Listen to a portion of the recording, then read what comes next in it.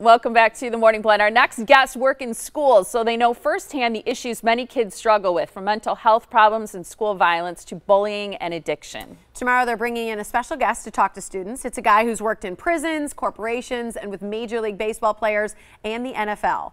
Holly Oleshko is a school counselor at Hartford Union High School, and Tara Villalobos is a school administrator for the Richfield Joint 1 District. Thanks for being here, ladies. Thanks for having us. Great to see you. Yeah, so you're bringing in this big shot, and he's really going to talk about a lot of the issues that kids and teens are facing. What do you guys see as the major problems that teens are dealing with day to day? Sure, I think that kids today face a lot more than we ever did as students. And so as administrators, we've surveyed our parents, we've talked to our school counselors to see what the issues are.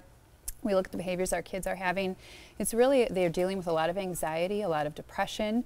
There's a lot of technology available that we didn't have, so those are all issues. And then just self-esteem. It is very difficult for kids to grow up in today's society. Well, I think it's great for you guys to join us after the guest we just had on. Exactly. I was thinking as you joined us that it was probably interesting to you to hear about her research, because it's things that you live every day about sort of the state of today's child and the self-control and all those things. That social media is such a unbelievable force, I think, as it relates to behavior and school performance and all those other things. Let's talk about PIN. It's Parent Information Network. Is that something that's exclusive to your school district or your schools? It is, and so it is Parent Information Network, but we also think of it as a parent involvement network because we truly are trying to get our families and community engaged.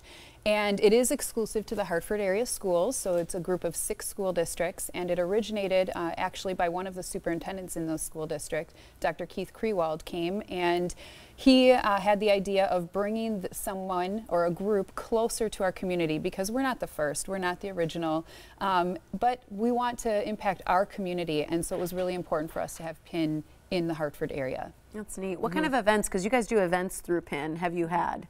Yeah, we've actually had several this year and last year. This year we had one on anxiety.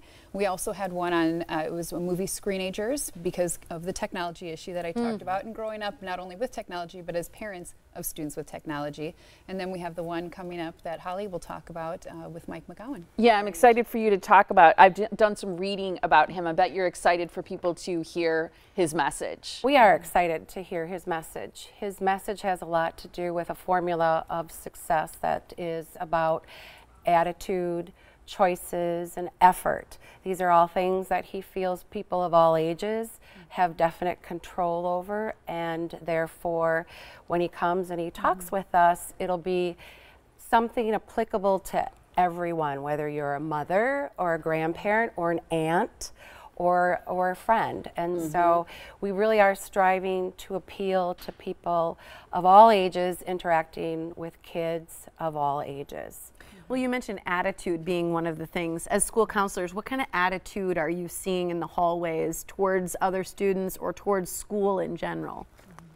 I feel that with teenagers, I love teenagers. I do too. I do. And so I think in the grand scheme of things, they are still incredibly awesome individuals. And like we talked about a few minutes ago, there's just so much going on with them. But in the end, they will still always do what is right, and they'll make the good choices because they have the tools to do that and the mindfulness to be kind and respectful. So I think I love teenagers. So. Yeah, I love the topics that he's going to address as part of the presentation that you're having. So things like what skills kids need to be successful and kind, which sometimes those two things seem like they wouldn't go together. In order to be real successful, you can't be kind, but I think that's great that those go together. Making good decisions in the face of social and peer pressure, bullying, cyberbullying, which I think has become all too common, making positive choices, like you said, and developing skills about conflict resolution. And I think so often we're, as parents, just so likely to jump in and try to make things right, and parents calling other parents and trying to work things out when we got to leave it to our kids to work it out, because that's how it was when we were growing up. Right? Right. Well, I think that social media is where it gets really difficult with teenagers today because it's 24/7. Right.